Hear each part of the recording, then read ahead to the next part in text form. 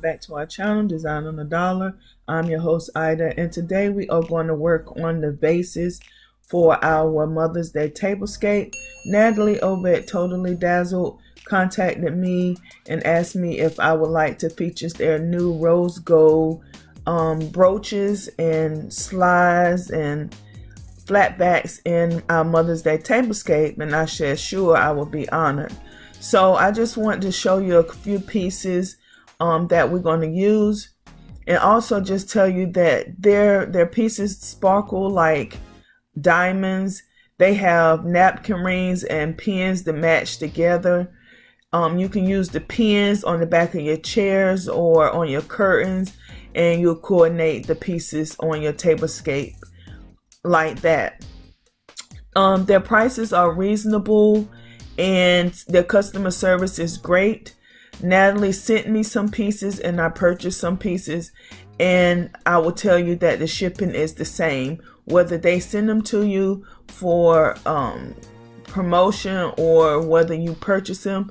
The time frame is the same.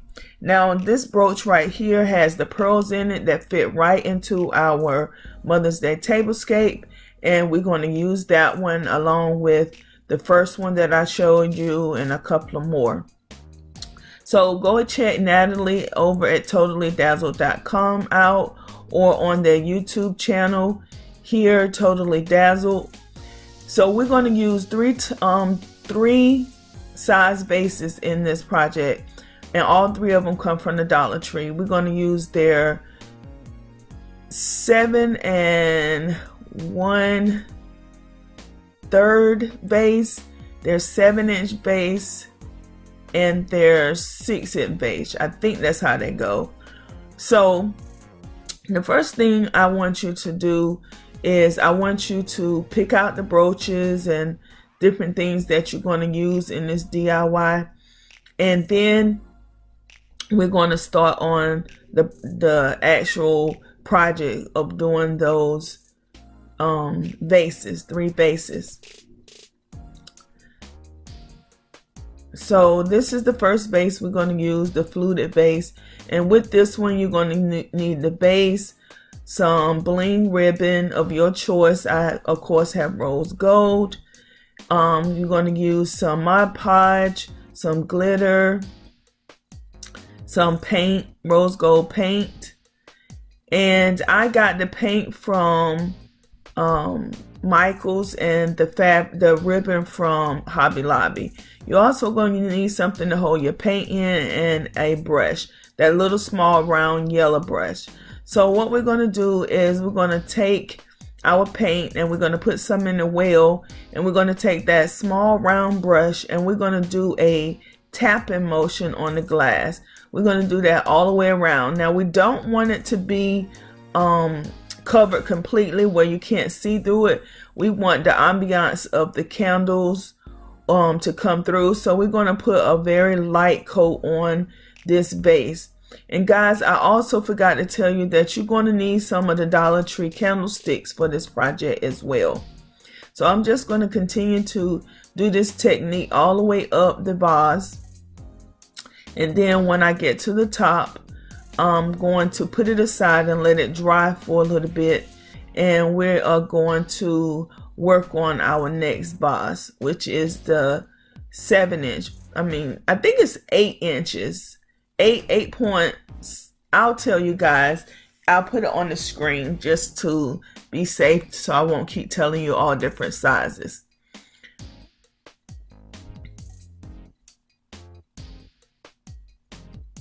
So once I finish this up, like I said, I'm going to set it off to the side, and I'm going to let it dry a little bit, and I'm going to actually work on the candlestick. Now with the candlestick, you want to do the bottom part, the bottom layer of it. You want to do it a thick coat, solid coat. And then you're going to take the paint off your paintbrush and just use what's left up there, and you're going to do a sweep up motion till you hit that rim. And this right here, you want sort of like a gradual effect. And what I forgot to show you when we use this on the tall vase, we're supposed to put some of the I'll show you when we get ready to put it on. But now I'm going to fix the ribbon to go around the vase, and I'm just measuring it and cutting it off and folding both ends in so we can have a smooth finish. And here you just want to tack just a little bit, not a whole lot, so that ribbon can still fall off your vase. And then you're going to take your pen and you're going to do a motion like you're actually sewing, so you can get a puckering effect. And when you get to the top of sewing, you're going to close the clasps and you're going to just position the ribbon right so you can get the pucker that you want in it. And then you're going to just glue a little bit of glue onto the back of the brooch so you can get this look right here. And then you're going to reopen the backing of it, and you're going to glue the folds down so they won't stick out. And once you have both sides secured down, you're going to put the ribbon back around your vase, and you're going to close it up with sealing it with the glue all the way down.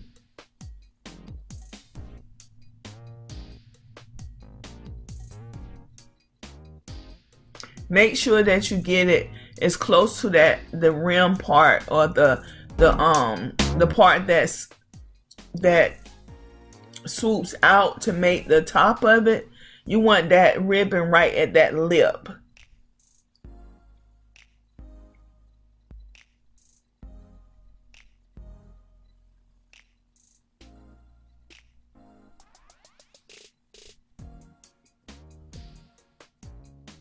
And now I'm just securing it all the way onto the vase.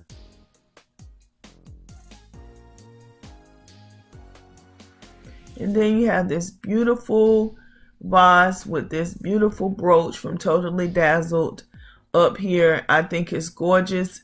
The camera doesn't do it justice. So now we're going to move on to the second tallest vase that Dollar Tree offers. And with this project, we're going to use some masking tape, some glitter and Mod Podge, of course your ribbon, and a brooch. Now what I'm doing here is just measuring how far up I want my glitter stuff to go, and then I'm just marking it off with the masking tape. There's several different ways you can do it. You can eyeball it like I'm doing it. You can put water in it and it'll show you how to where to do it, and also you can use a rubber band. And so now I'm putting a coat of Mod Podge all the way around up to where I have that masking tape at. And then after I do that, I'm going to take my glitter. I'm going to sprinkle it lightly over the Mod Podge because I still want the ambiance of the candle to be able to shine through. And once I finish doing this, we'll go on to the next step.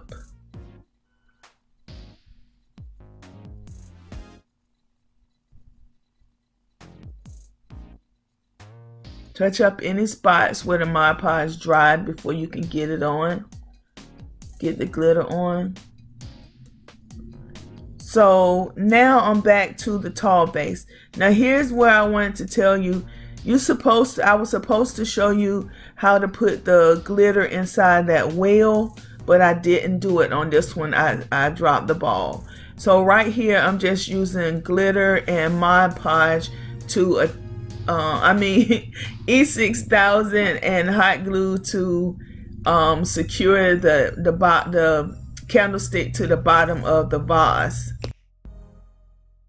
So after that, we're going to take the Mod Podge, and we're going to put some Mod Podge around the top edge of the vase, and then we're going to take some of the same glitter, and we're going to put that down on some newspaper, and then we're going to dip the top of the vase inside of that glitter, and that's going to give it that extra glam effect and some more sparkle and glistening on the vase. And then once we do that, guys, we'll be finished with this one. So now back to our second tallest vase. I was saying that you need to seal it. You can use the spray Mod Podge, or you can use the regular Mod Podge to seal it.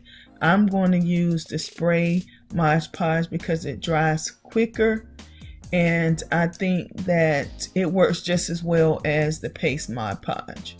You should do this in a well ventilated area, but I'm just going to turn on open my window and spray mine. So after you do that, you're going to remove the masking tape. Make sure that you take it slow because you don't want to rip all your hard work up.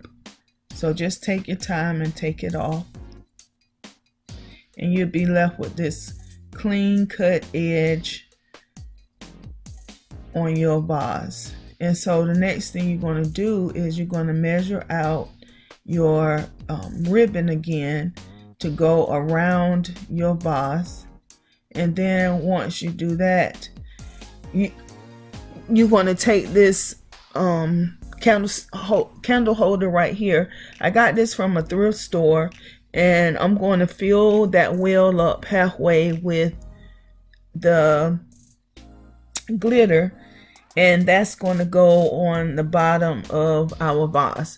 Now I'm going to use once again E6000 and hot glue to affix this to the bottom of it. And of course, you know, you're not going to be able to flip it over, so you're going to have to center it over the vase. And then there you have it. And you have that nice touch of the bling inside of the candle. Now we're going to do the same thing that we did to the first vase, but we're going to use the second biggest brooch, and then this is what it's going to look like. I think that's so gorgeous. But as you can see, I didn't let my thing dry good enough. So make sure you let your bottom piece dry before you pick it up. Now the third and final vase is the smallest vase that Dollar Tree sells. So you're going to take 2 pieces of ribbon about the same size, and then you're going to take one of the brooches, and we're going to remove the back of the brooch. Now this is the brooch that has the pearl on it. So, and then you have a flat back. So that's the nice thing about Totally Dazzled's pieces as well. They're versatile.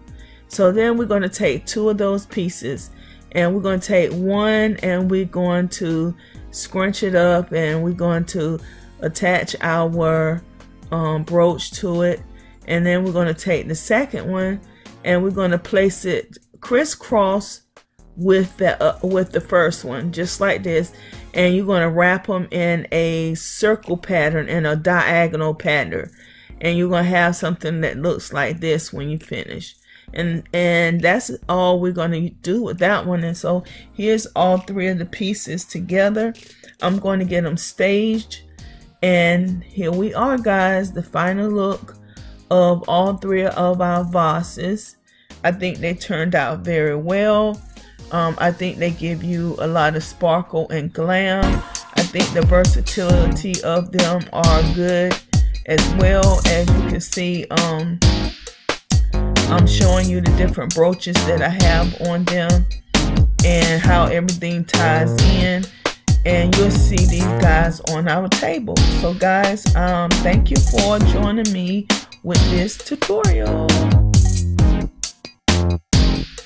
So here they are, all 3 of the vases that will be on the tablescape, and it will be several of them up there. So I hope you guys enjoyed this tutorial. Don't forget to rate, comment, subscribe, like, and share. And until next time, I love you guys. Bye bye.